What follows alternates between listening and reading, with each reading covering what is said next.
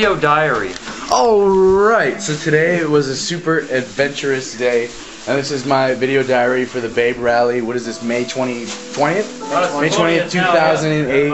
I woke up, I brushed my teeth, and then I walked on down the hall to go see what was going on, because the night before a belt had broken on the vehicle, and... like this. Okay. Last night the belt broke on the Volkswagen. Actually, I think two belts broke on the Volkswagen. So team number 30 flying squad, that's us. We're trying to, we're gonna go try to get a belt put on the thing.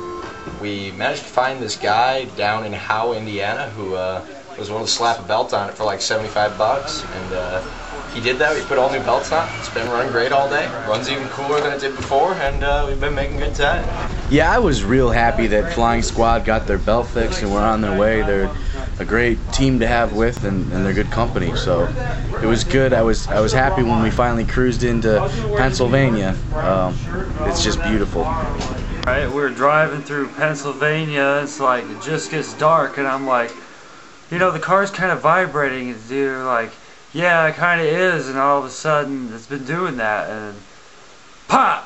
The car's like all over the place, and pop the tire and just shredded the whole tire in chunks.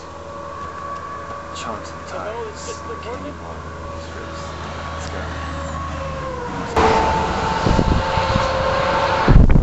Yeah, so we got the new tire put on, and then our vibration went away. And we put on another 200 miles or so. Now we're at this hotel about 2 hours from New York. You were right on the border of Jersey, right? And PA. From Ron, PA. And tomorrow we get up, we go to New York. Yeah. We could smell the cat piss of New Jersey. We did. Does this smell like cat piss? Yeah. We ate pineapple pizza. We made pineapple pizza. And Dannon ate a piece of the tire. I did eat a piece of tire. It was good. It's a good idea. Good night. Thank you. Thank you. Good job. Good night. Good job.